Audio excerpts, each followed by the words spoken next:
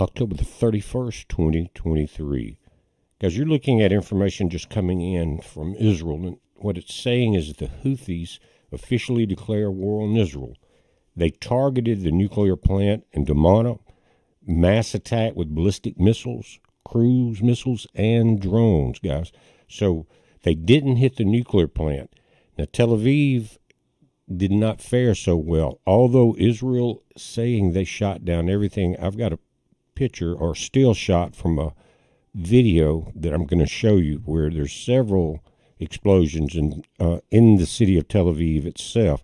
They're saying that they shot down everything that was coming over the Red Sea. Now, the Houthis guys are in Yemen. That's just south of Saudi Arabia, and they kind of fire north of the Red Sea towards Israel from there.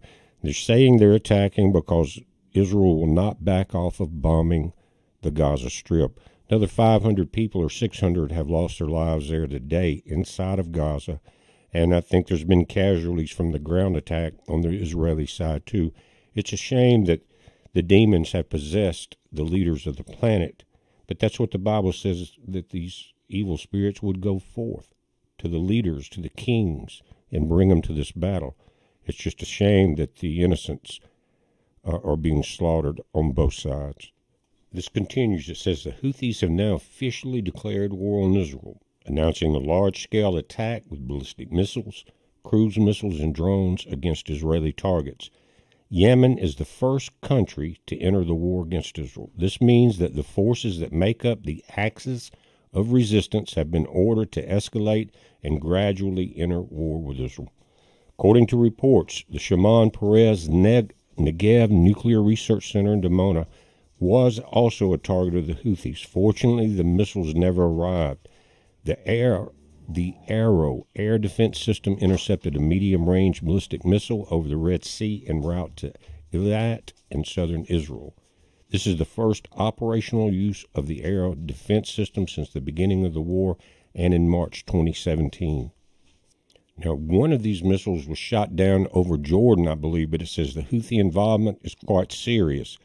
The forces have medium-range two-fan ballistic missiles called the Iranian Quds-3 with a range of 1,950 kilometers. For this reason, the Saudi army was put on high alert.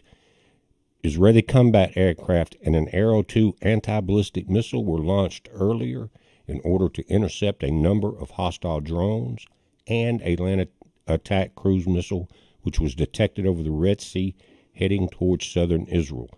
It says the Houthis launched a long-range missile bound for Eilat. It is 1,700-kilometer distance. The missile was intercepted. Earlier, a drone was down. The significance here is enormous.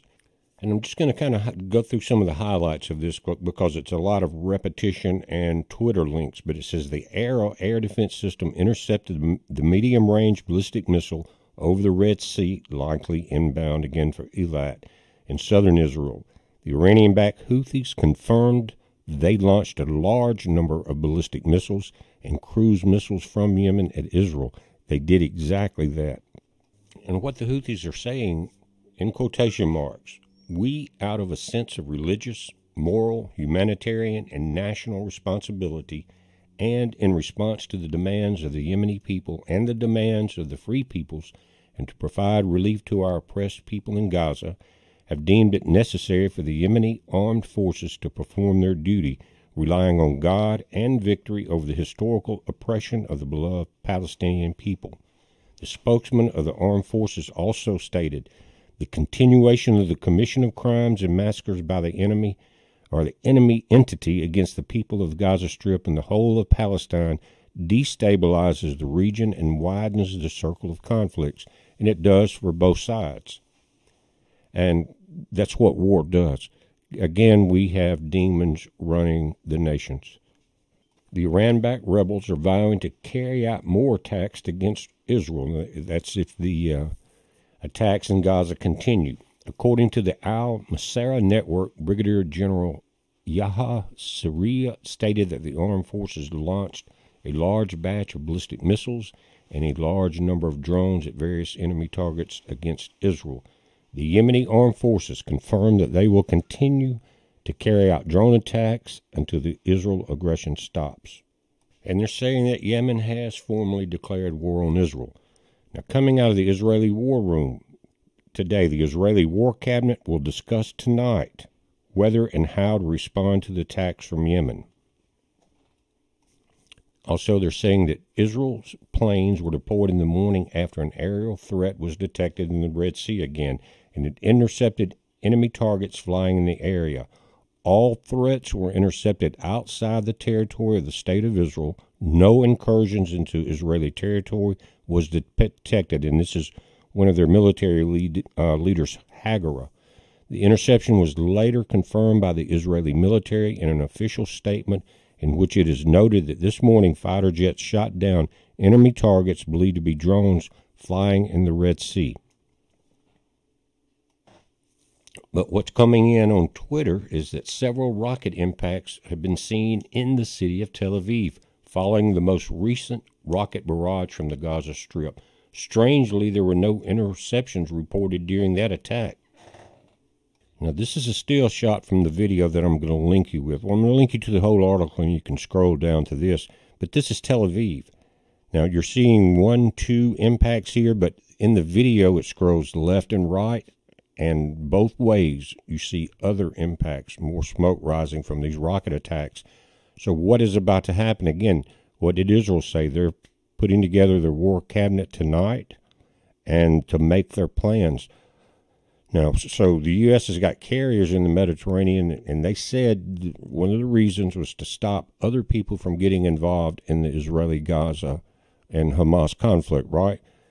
Well, some people you just can't trust. You can't take their word for anything. I don't care what country they're coming from. So people involved better be very careful of who they are trusting to have their back, because you've got over $60 billion, I think, have been sent into some of these places by the U.S., but they're saying they're going to prevent the same people that they're providing billions of dollars to. They're going to prevent them from using that money to attack Israel.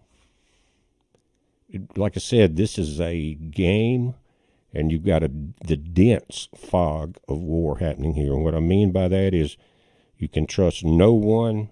You can trust very little information. And so that's why it's hard to come by. But, guys, we're watching this. I'm going to put a link to it. I think things are going to get pretty hot right now since you're seeing Tel Aviv get hit like this. But we're watching it. You watch it, guys. This is a heads up. Be safe.